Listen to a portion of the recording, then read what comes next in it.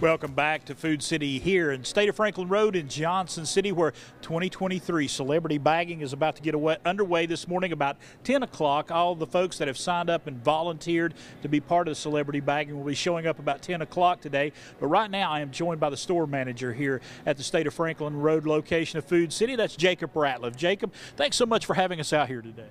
Good morning, Chris. Yeah. Glad to be here. This is going to be a fun day. Do you have any special tips or anything you want to pass along to the celebrity baggers that are going to be out here today? Well, the first thing, we'll make sure everybody's bread and eggs get home unscathed, because that's very important. And just overall, we want to have a good turnout. We want to raise money for the United Way. Right.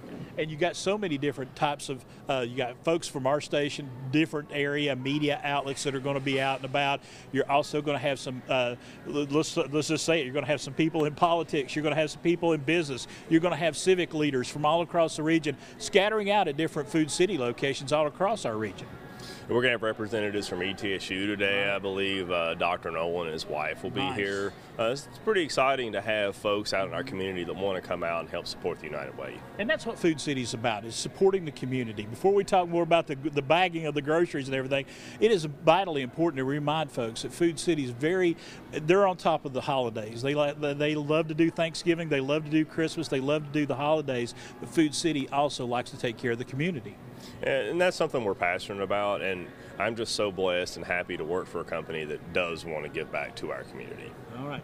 Now, I have to say, some of my compadres, some of my colleagues from News Channel 11 are going, and ABC Tri-Cities and WJHL.com, Daytime Tri-Cities, we're all going to be out and about today.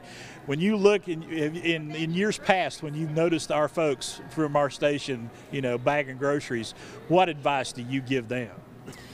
So first off, we've got to provide great, stellar customer service like our folks at Food City provide daily. We're going to make sure we don't crush the bread, we don't crush the eggs, and if we misbehave, we might have to go push some buggies. And today in the rain, that might be the ultimate punishment. If you're not bagging groceries correctly today, you're going to be outside gathering buggies and bringing them in. Absolutely. This is a great opportunity for you and everybody here at Food City to mingle with these folks that are going to be teaching them how to be good baggers. Absolutely. We've got folks scheduled today to train the baggers. Right. So. And you all have such a great workforce at Food City. The folks that you take pride in the fact that the people that do bag your groceries, that are the cashiers, that work in all the different departments, do a stellar job each and every day.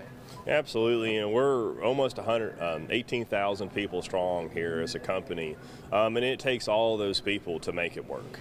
And during this event today, I want to remind everybody that during this event, Ted, if we could get a shot of the sign here, there's going to be cans at each and every cashier station here today. Folks, we would love if you would leave a tip to benefit your local United Way. And we're going to be talking with those folks from the United Way coming up a little later in the show. But you want to encourage everybody, because the United Way does so much for so many people in our community. Absolutely. The United Way does a lot of good work in our greater area. All right.